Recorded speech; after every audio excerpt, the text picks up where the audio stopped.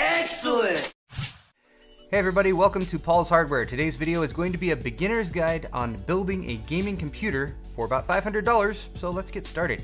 A desktop PC is made up from 7 different parts: a processor or CPU, which will often come with a heatsink fan for cooling in the box, a case to hold everything and protect the parts inside, as well as providing some airflow, a motherboard which everything plugs into, memory that holds onto data that the computer needs quickly, and at least one storage drive like a SSD or hard drive for permanent data storage, a power supply to supply power, and if it wants to be a gaming PC, almost always a dedicated graphics card.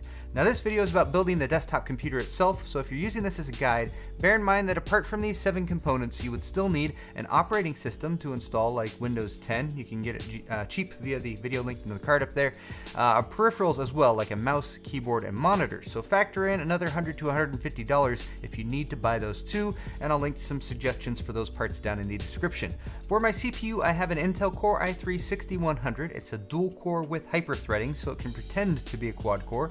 The motherboard is an ASRock B150M Pro 4V. It's socket 1151, so that matches the CPU. And I spent $12 more for this board instead of the B150M HDV that I picked out in the monthly builds video that this is all based on, because it has 4 memory slots instead of 2, and also an M.2 slot in there that you can add a fast SSD in the future with if you want to. The case is a Fractal Core 1100, a budget micro ATX size case. At $40, it will get the job done. For storage, I have a 240 gig SSD. It is a SanDisk, but very comparable speed-wise to the ADATA one from the original parts list. And although I highly recommend an SSD for your operating system, one of the first things that you might add to this build is going to be more storage. Ideally, you can maybe salvage a 1 terabyte or so hard drive from your old computer. That is definitely recommended. Just a single 8 gigabyte DDR4 stick for memory. That is another easy future upgrade, would be to just add another 8 gig stick in the future for dual channel and 16 gigs. Also, embarrassing mistake here, I accidentally grabbed an incompatible G.Skill DDR3 memory stick for some of this video that I was going to use, but fortunately I realized my mistake and I ended up switching to an 8 gig Corsair DDR4 stick. The video card is a Gigabyte Radeon RX 460 with 4 gigs of video memory, a great starter card for $130, and also an easy part to upgrade down the line. The power supply was supposed to be an EVGA 450 watt unit, but... So if you're wondering why there's a 700 watt power supply here and a 450 watt power supply in the description, well, I ordered the 450 watt and Amazon sent me a 700 watt. The plastic on the outside of it had a sticker with a 450 watt label on it too, so I mean, that's what I paid for, but this is what I got. But anyway, for the purposes of this video, the 700 watt unit will work just as well. Those are my components though, and for tools I'm also going to keep it simple with a standard Phillips head screwdriver, scissors, and a rubber mat to set delicate components on. Oh, and later on I realized I also needed some pliers. So here's everything unboxed and laid out onto the table. Apart from each item itself, I have the box of accessories that came with the case, the power cord and 4 screws that came with the power supply, the heatsink fan that came with the CPU, and the motherboard manual, I/O shield, and SATA cable that came with the motherboard. The power supply supplies power via these cables to the rest of the computer. It will plug in directly to your storage, the SSD, as well as the graphics card, and a couple places on the motherboard. And if you're concerned about static electricity, then take the 3-prong plug from your power supply and plug it into a grounded outlet, and then just touch the housing. That will ground you, and then you'll be safe to touch other components. So let's get the motherboard ready to go by installing the CPU and memory. Carefully open the CPU socket on the motherboard by pushing the lever arm down and out, away from the socket, then lift the lid. There's a triangle on the corner of the CPU that you should align with the triangle that's on the socket, as well as the socket cover.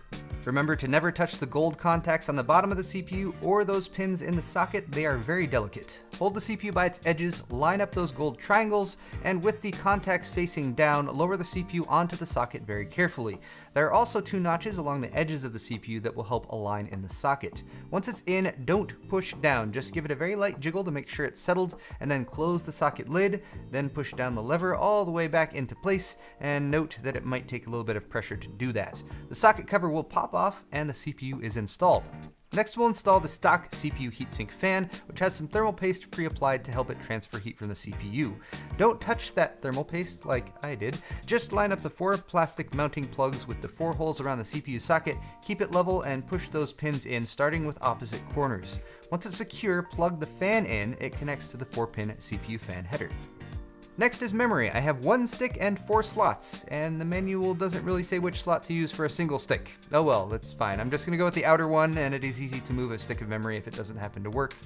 FYI, it did. The memory sticks have a notch in the middle that's just off center, so just make sure you've got it flipped the right way. Open the side latch of the DIMM slot, and then drop the memory straight in. Apply firm, even pressure straight down on top of the memory stick, and it should snap into place, closing the latch.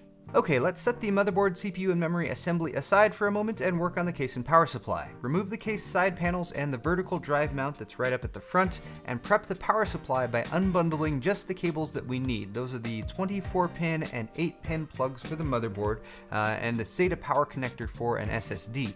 Note that the 8-pin is labeled CPU and should not be confused with the 6+ 2-pin connectors for graphics cards, which we won't be using in this build. They are keyed again, so you can't plug them in wrong unless you really force them, but watch out for that. Bundle all the unused cables up so you can shove them in the drive bays at the top of the case, and then drop in the power supply and secure it with the 4 screws from the back. While you're at it, finish off that case prep by removing these upper 2 white expansion slot covers. Remember, there's no shame in using a screwdriver for a stuck thumb screw. And grab the I/O shield that came with the motherboard and pop that into the rectangle opening below the power supply. Use the butt end of a screwdriver to pop that into place if it's given you any trouble. Next, you'll want motherboard standoffs, so gather 8 of these from the case accessories as well as 8 screws of the proper threading to go in each standoff. You can just test outside of the case. Your motherboard should have 8 mounting holes that correspond with the mounting points in the case itself. I like to really secure my standoffs to the case, so I used pliers here to tighten them down so they wouldn't come loose if I ever take the system apart. Now we can drop in the motherboard, CPU, and memory assembly, angle the I/O into the case first, and make sure you have all of your standoffs in the right place once it's settled. I missed one here, but I just had to pull the motherboard out, move the standoff to the right spot, and then everything was good to go. Once you're sure everything is lined up and that there's no standoffs anywhere where they shouldn't be, secure the motherboard with your 8 screws, and remember, these do not need to be tight, just snug. Now comes the fun part of plugging all those cables into the motherboard, starting with the 24-pin and 8-pin power supply cables. These are keyed so they'll only go in one way, and there's a latch on one side of the plug that will engage with the catch on the motherboard side plug. And if they do require some extra pushing, especially for that 24-pin, make sure to get your hand down there and support the underside of the motherboard as you push it in. The rest of these cables are front panel plugs from the case. They're needed so that the power button and USB ports up there will work. By far the most annoying are the front panel power, reset, and LED plugs, as they are tiny and they need to connect to equally tiny pinouts on the motherboard. And just reference the manual to see what goes where. Remember that for the LED plugs you will need to pay attention to what's positive and negative, but for the switches, the on-off, you won't. That doesn't matter. Also, just FYI, this case does not have a reset button, so those pins on the motherboard won't be used. This case has one fan with a 3-pin plug that plugs into the chassis fan plug on the motherboard. And then finally, you've got the USB 2.0, USB 3.0, and front panel audio. The USB 2 and audio plugs are similar, but they are again keyed differently, so you can't mix them up when you're plugging them in. And each of these has a specific spot to plug it into on the motherboard, and they're all labeled. While you can reach them, now is a good time to tidy up some of these cables up front. Just try to gather them together in sort of a neatish bundle with a twist tie or two, and keep them away from blocking that front intake fan. By the way, if you're going to be using twist ties, make sure that they're in good shape with no metal showing that could cause a short. Nearly finished now. Storage and GPU are all that's left, so grab the SATA data cable that we set aside and plug one end into the SATA port on the motherboard. They're L-shaped and they only go in one way. I used SATA port 1, although any of those SATA ports 1 through 6 can be used. The SSD can be mounted to the inside of this vertical drive mount, and you're going to use 4 small screws to do that. I pointed the drive's plugs towards the front of the case in order to hide those cables. The short plug gets the SATA data cable that you just plugged into the motherboard. The long plug gets the SATA power plug that should already be ready and waiting from the power supply. And then the drive mount panel can be reinstalled with the 3 screws. And finally, we have the video card. It has a long PCI Express connector on the bottom, which also has a notch close to its bracket. Line this up with the PCI Express slot on the motherboard that is closest to the CPU, and the graphics card should drop into place with just a bit of firm pressure. There is a catch on the motherboard slot that you might need to slide over to the unlock position to install, and then back into the lock position once the GPU is in. Secure the back bracket with the 2 thumb screws, and you're finished with the build part at least. But don't put the side panels back on until you've tested it. That's bad luck. Plug in your PSU power cable. You could also connect a monitor, mouse, and keyboard at this point. Turn on the power supply and hit that power button, and your system should spring to life with fans spinning and, well, I guess just fans spinning for now if you didn't plug in a monitor like me.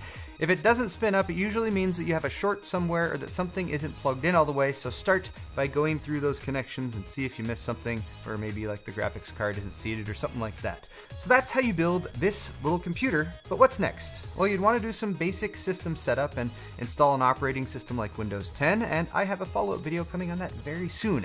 You might also be considering upgrades. This build has a lot of headroom for that, which I will also be doing an upcoming video on, and you'd probably also want to see how the system actually performs, and you guessed it, I have a video coming up on that soon too. In the meantime though, I hope this video helps you in your PC building adventures.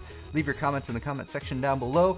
Links to these parts as well as my Paul's Hardware store where you can buy shirts like this one are also in the description. Hit the like button to get subscribed if you enjoyed. Thanks for watching, and I'll see you next time.